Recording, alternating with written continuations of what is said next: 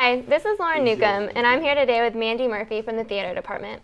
Mandy is currently a freshman and has already landed a role in the Texas State production of Electra as one of the lead characters, named Chrysothemis. Yeah.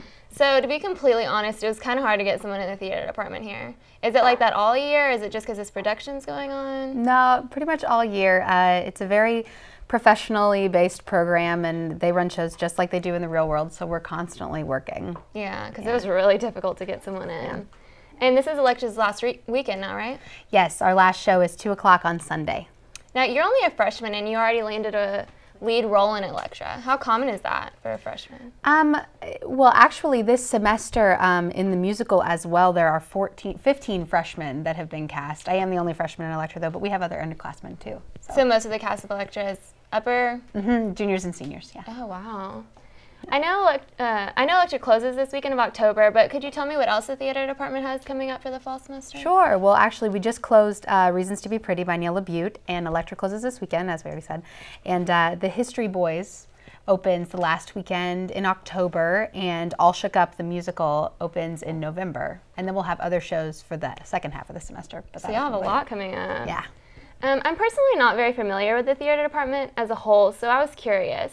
How much of a role do the students actually have in putting on a production?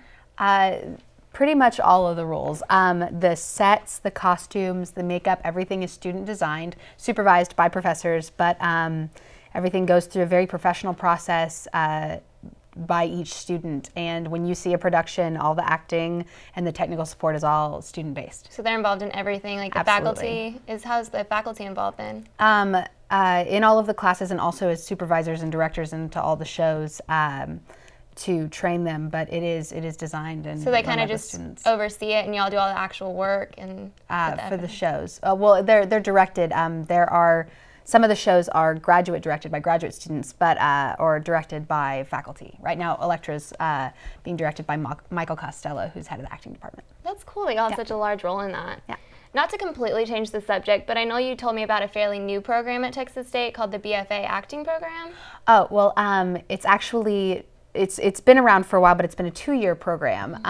Students auditioned at the end of the second semester of their sophomore year to get into the 2-year BFA program, and they have just changed it to a 4-year BFA program for acting and musical theater. So my class of freshmen auditioned this past year to get in, and they took a group of 14 students for each program. So y'all from were all still around in the country. high school? Most of them were. I actually decided to take a year off, but yeah.